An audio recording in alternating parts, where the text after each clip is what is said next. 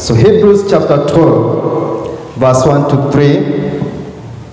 Therefore we also, since we are surrounded by so great a cloud of witnesses, let us lay aside every weight and the sin which so easily ensnares us, and let us run with endurance the race that is set before us, looking unto Jesus, the author and finisher of our faith, for who for the joy that was set before him endured the cross, despising the shame, and has sat down at the right hand of God, at the right hand of the throne of God. For consider him who endured such hostility from sinners against himself, lest you become weary and discouraged in your souls.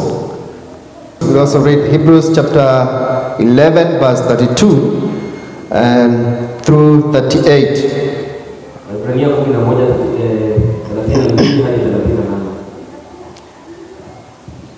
By faith the and what more shall I say?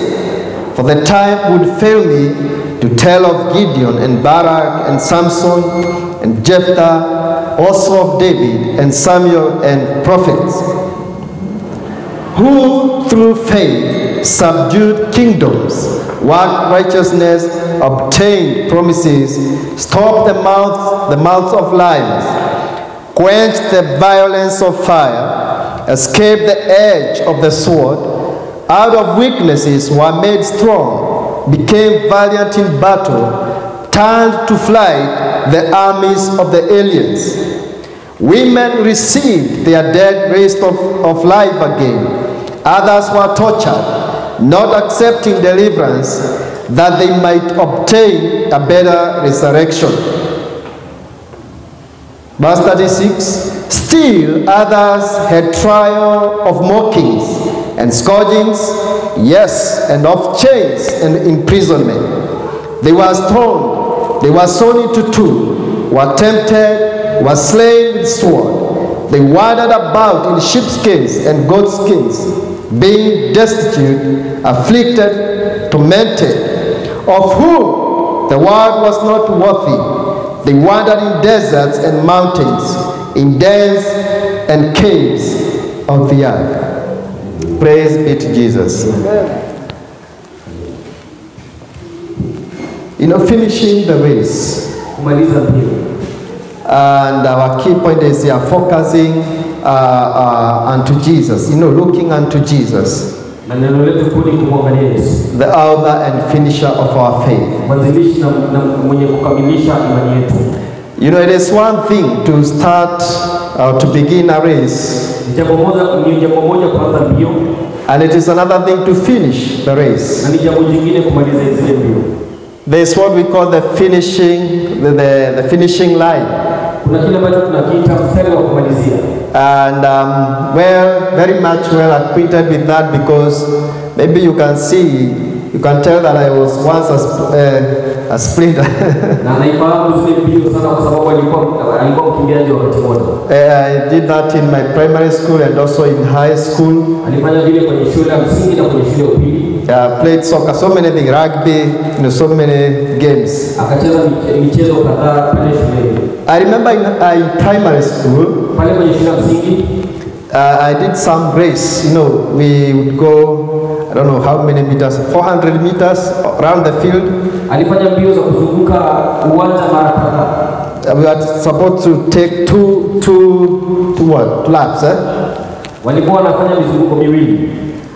But I had not practiced enough. I didn't know there were, you know, you needed a coach like what we see today.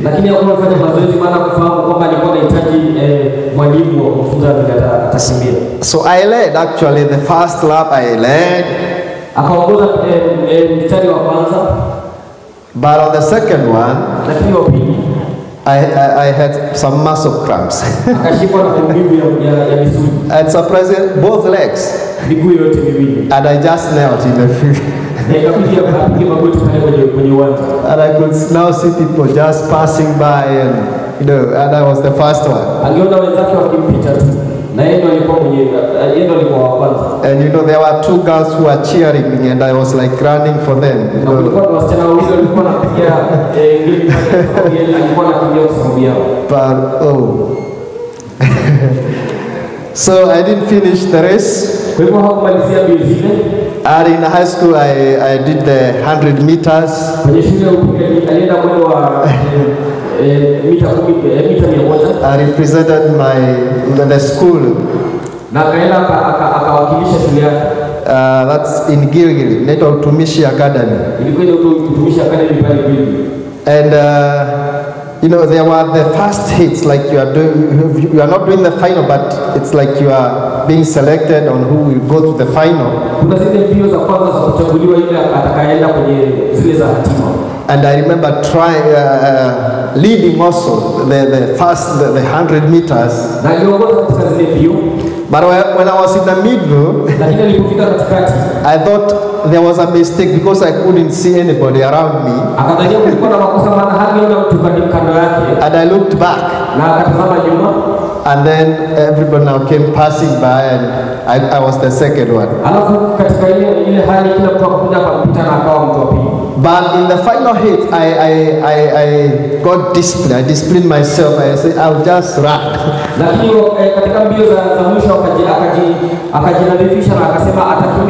And I remember running with all my strength and my heart. And we call them houses, we about high schools. And there were those who were waiting for me.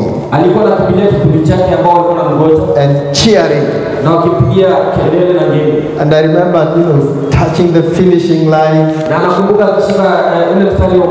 What a joy. I screamed so loud. I have finished the race and I've marked the first one.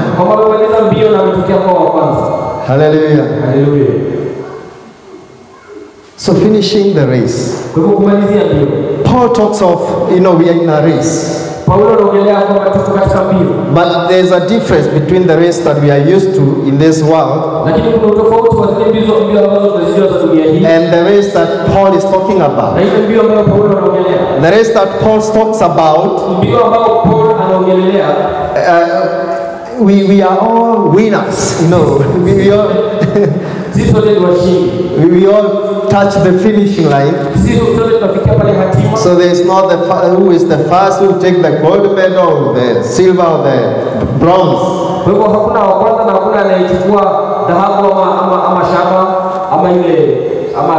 Hallelujah. But there's something that is going on in our Christian circle that we are overtaking one another. There's something that is called, I've heard it recently, like overtaking grace, something like that. But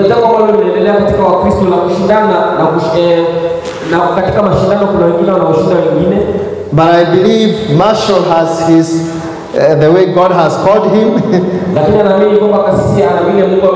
And there's a way that God has called me.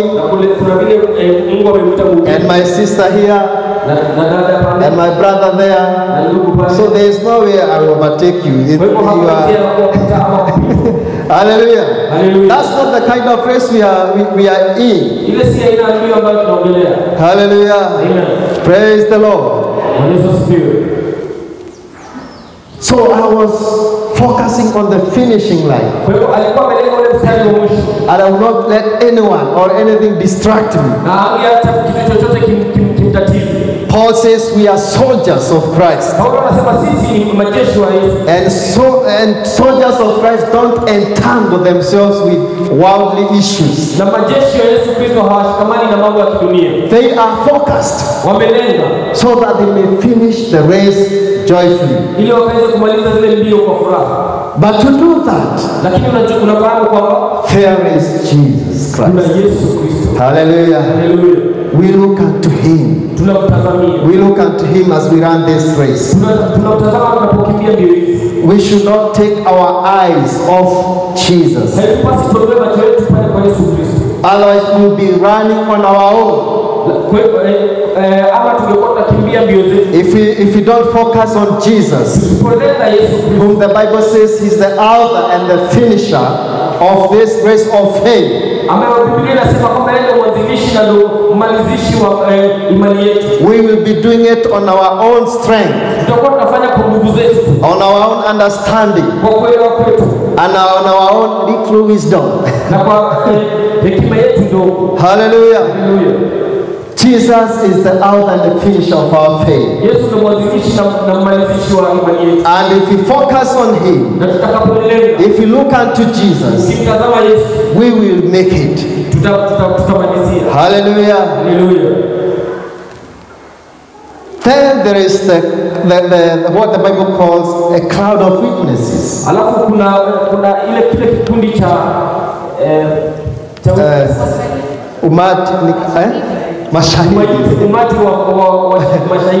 Hallelujah. A cloud of witnesses. You know, the best way as a Christian, the best way you can live is, you know, my pastor who passed on in March this year. He's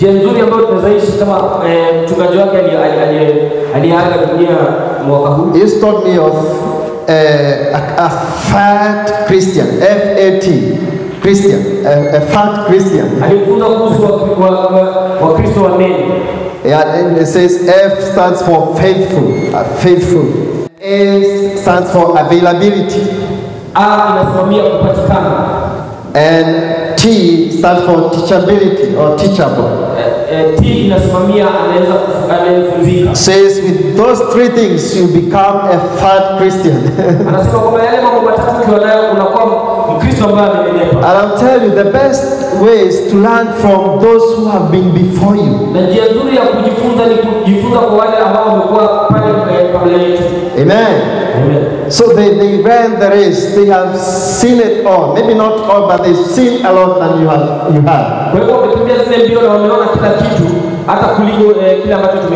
And I'm talking of that teachability. Being teachable.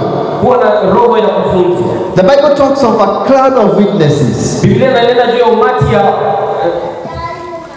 Mashahidi. Wingu la mashahidi. A cloud of witnesses. You know, those people who have been before us. Those people who walked with God. Those people who tasted the goodness of God. They had successes. They had failures. But they still focused on this God. And they made it. They finished the race. Hallelujah. Hallelujah. The Bible now connects chapter 11 with chapter 12. That chapter 12 is connected with chapter 11. And chapter 11, we know it talks about faith. But these people who are mentioned in that chapter 11, they are the ones who are being called a cloud of witnesses in chapter 12. Hallelujah. And so they are mentioned, maybe just mentioned, not reading it. Some of them are mentioned here and we are like, oh, even Rahab. She's a hero of faith. Even Samson is mentioned here. And we think he didn't finish well. Hallelujah. Hallelujah. But he came back to the Lord. So the Bible talks of by faith. Abel did this. By faith, Enoch. By faith, Noah. By faith, Abraham. I'm just highlighting it. By faith, we have Sarah. We have Moses. Hallelujah. We have Isaac. We have Jacob. Yeah, we have Joseph. We have Rahab in verse 31. We have, and then the part that we have read says, you know, the writer doesn't have all the time to tell us about these great people. He talks of Gideon, Barak, Samson, Jephthah, David, and the prophets. So I'd like you to look at these two sides of the coin. I call them two sides of the coin. You know, we are not only called, you know, to enjoy. We are also called to suffer. And I'm very sure before the church is where it is today, this man of God, and I believe it looks like there's some connection here. Maybe, if I'm not wrong, it should be the wife. Good. They have labored, and together with members here, some discouraging times, and sometimes God encouraging you. We are called in all these things. Hallelujah. But the good thing is Jesus is in the midst of it all. Hallelujah. You know, in verse 33, chapter 11, verse 33 to 35, we have that one side of the coin. You know, success, miracles happen. While they were running this race, the Bible talks of what most Christians want to hear. And the one side of the coin, it says, through faith subdued kingdoms. We all have victory, don't we? We like being victorious in everything, isn't it? But it's not always. Hallelujah. So subdued kingdoms, they worked righteousness, obtained promises, stopped the mouth of lions. Pastor, that would make a good sermon. Yeah, we will stop the mouth of lions. But that's on one side of the coin. You know, the heroes of faith quench the violence of fire, escape the edge of the sword. I mean, verse 34. Out of weaknesses were made strong, became valiant in battle, turned to flight the armies of the aliens. Wow, that sounds good. Now let's look on the other side of the coin, verse 35. No, but okay, let's continue. It's from verse 36. So we are still on the one side of the coin. Women received their dead, raised to life again. But from 35, maybe we'll say part B. It says others were tortured. Now this is the other side of the coin now. Most of us don't want to hear that, isn't it? We want to succeed and all that. It says others were tortured, not accepting deliverance, that they might obtain a better resurrection. Still others had trial of mockings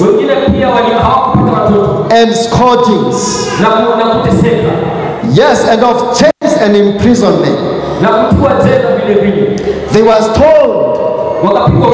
They were sawn into two. Walikatwa mara mbili. Ni wamkana Yesu ama wakatwa. So they were sawn into two. Were tempted. Were slain with the sword. They wandered about in sheepskins. za kondoo and goat skins, na ngozi za mbuzi, being destitute, afflicted, and tormented, wakiwa wameumizwa na kukandamizwa, of whom the world was not worthy. ambao dunia haikuwastahili. They wandered in deserts and mountains, wakatembea katika majangwa na milima, in dens and caves of the earth. katika zile caves za dunia. That's the cloud of witnesses. Hilo ndio wingu la mashahidi. They experienced the both sides of this race. Walipitia yale mambo ya pande zote mbili za sarafu. Sometimes things will not go as we thought they would go. Nyakati nyingine mambo hayataenda jinsi tunavyotaka yaende.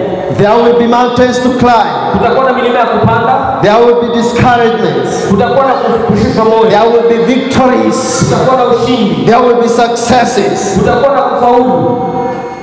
But no matter what happens, lakini haijalishi let us look unto Jesus, acheni tukamtazamie Yesu, the author and the finisher of our faith. mwanzilishi na mmalizishi wa imani yetu. Let all men be liars, but God is faithful. Hata watu wote wakawe waongo, lakini hata Mungu akae mwaminifu. He is faithful to take us through. Yeye ndiye mwaminifu kutupeleka tukamaliza. We've been through some hard times. Tumepitia mambo magumu. The church has been picked on.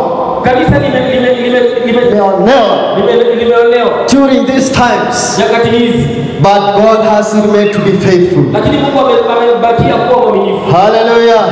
Let us run this race. Acheni tukakimbie mbio hizi. And that is what the Bible says. Let us lay aside every weight. Ndio Biblia inasema tukaachilie uzito wowote. And the sin which so easily ensnares us. Na ile mbegu ambayo inatuweka katika mtego. And let us run with endurance. Acha tukakimbie kwa kuvumilia.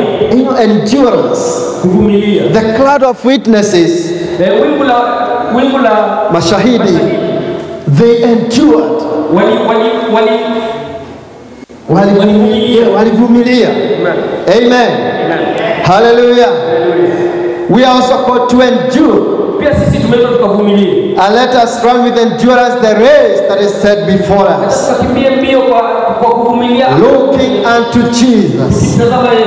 Looking unto Jesus, the author and finisher of our faith. For who, for the joy that was set before him, he endured the cross. He endured the cross. So he is faithful. He is reliable. A song is sung that he walked a mile in our shoe. Hallelujah. Hallelujah. So he can help us. Sometimes we will we talk of backsliding. When we say we are backslidden, we have not yet fallen, we are backsliding. You are almost falling, you are backsliding, to slide,